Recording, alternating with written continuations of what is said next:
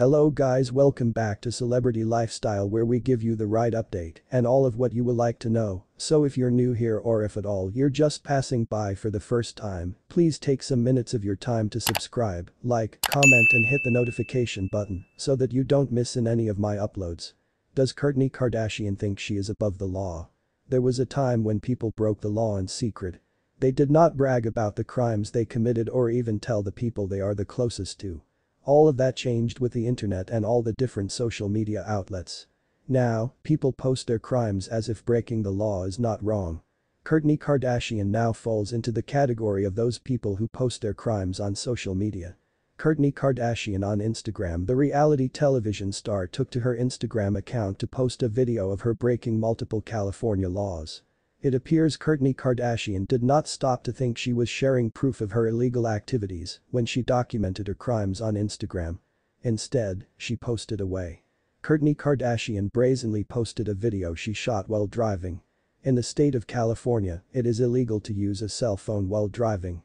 The video was of a fully saddled horse running free in Los Angeles on a California highway. The video of the horse running free was not the only issue on that Los Angeles highway. It was also proof Kourtney Kardashian broke another California law. The video clearly shows she is driving a vehicle with a broken windshield. Driving a vehicle with a broken windshield is also against the law in California. What about the horse? It appears Kourtney Kardashian did not use her phone to call the police and report a fully saddled horse running loose in Los Angeles.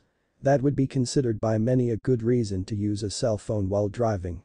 A horse running free on a highway anywhere is dangerous. The horse could get hurt or killed. It could also cause accidents that could take innocent lives. At the time of publication, there was no information about the horse. Hopefully, the horse and the people driving on that highway are all safe. Seeing it was fully saddled, there was no information about the horse's rider or if the horse even had a rider. Khloe Kardashian and fans are concerned. Kourtney Kardashian fans are worried. So is her younger sister, Khloe Kardashian. They are concerned the reality television star is giving away too much information on social media. This is especially true after Kourtney Kardashian shared private medical records of one of her children. Kardashian used Instagram to post a photo of an X-ray of one of children's arm. "That's life," is how the mother of four captioned the upsetting photograph. One fan was concerned the photo was of Kourtney Kardashian's baby Rocky. "I hope the baby doesn't have a fractured if so I hope he heals," the Instagram user commented. Khloe Kardashian went as far as to question her sister about the post. "Did you have to post the X-ray lol?" she asked in her Instagram comment.